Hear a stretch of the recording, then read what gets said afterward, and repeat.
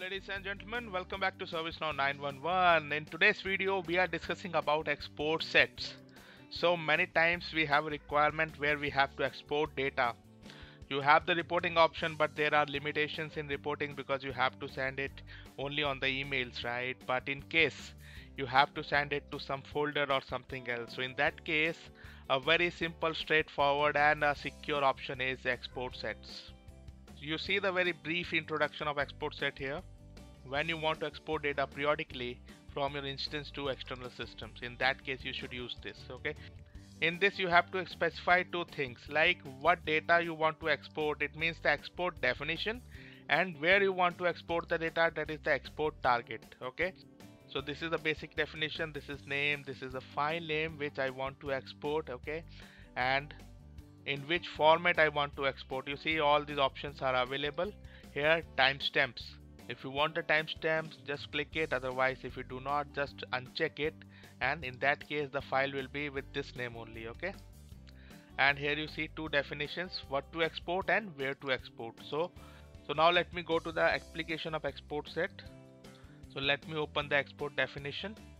So we have the export definition of this one, so let me open this. Here it is. So the very basic export definition, along with the field you want to show in the report or in the file, and the filters, whatever filter you want to apply, just basic. Okay, so now let me open the second thing, that is the export target. This is the important thing here. Let me open it, because here we have to specify two things. The very first thing is mid server. Yes, mid server is very much important. It is needed and mandatory here.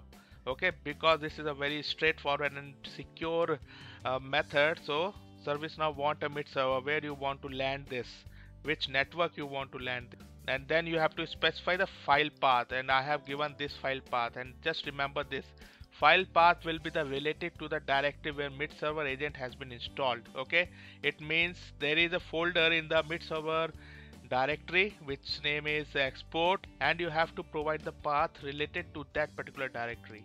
You see they have given the examples as well, ServiceNow /mid server /agent /export. so you can skip this part. Okay, and then just provide the file name here, so it will be like this only. Okay, once the file reaches to your ServiceNow mid server export folder, you can make that folder shareable so that everyone who want to look into it within that network can see it.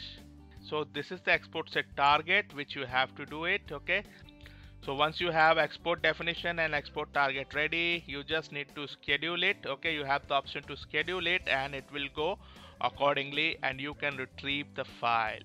Let me test it. Okay, so I got the error because my mid server is down, so not a problem, I'll go and up it. In the meantime, you can try this in your own instance, because this is demo instance and this is my home system, so it may have some issues, but I think you have enough to start with it. Okay, so just try it and let me know if you have any questions. Thank you so much. Bye bye.